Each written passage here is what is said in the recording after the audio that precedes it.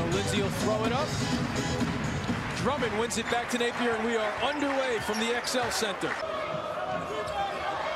Oh, gets a high screen, no call. Drummond comes out and gets a piece up. 2 for 2. Napier with the pull-up. Nice tip in by Drummond. Now right there with Lehigh as far as challenging for that bid in that league.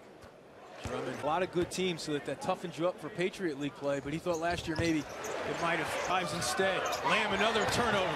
Hands it off to Boatwright. Numbers for the Huskies. Trailer. Pick one. Anyone. Go get it. Olander thought about it. Dumps it down to Drummond. Good decision. Run.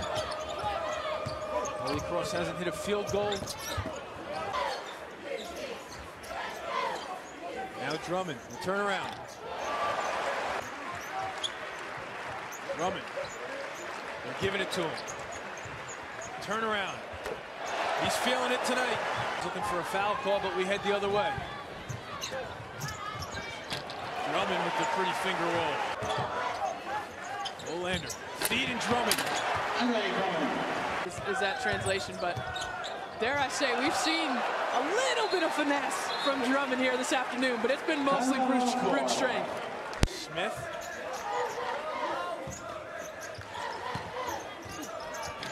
Drummond gets an assist as he finds Roscoe Smith. Brown. Rejected by Drummond. The alley-oop. Andre Drummond. Napier, Drummond on the same page this time. The big man having a big day. I mean, they get 46 points off their bench yesterday. Another assist for Napier, 2 more points for Drummond. And Napier gets a steal. I spoke too soon. Career high now 22. Drummond, the spin move. It's freshman Andre Drummond. Well, Andre, what a performance, a career high for you. How much more comfortable are you now, getting into the middle part of the season with playing at the collegiate level? I mean, 10 games in now, I'm feeling a lot more comfortable. I was a little shaky the first game because it was my first college game. And now we're 10 games in, everybody's getting a groove and getting a feel for each other. I feel like we're getting a lot more comfortable with each other.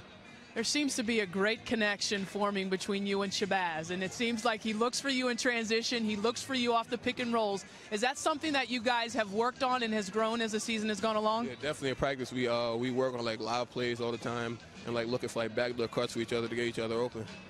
Now, we saw some post moves from you today, which we haven't seen as much of in game action. How comfortable did you feel out there and the ability now to really showcase your all-around game on the court? That's one of the things I'm working on, just slowing my game down and getting myself more steady and to get my moves off. Andre, thanks for the time. Appreciate it. Back to you, Eamon. Thank you.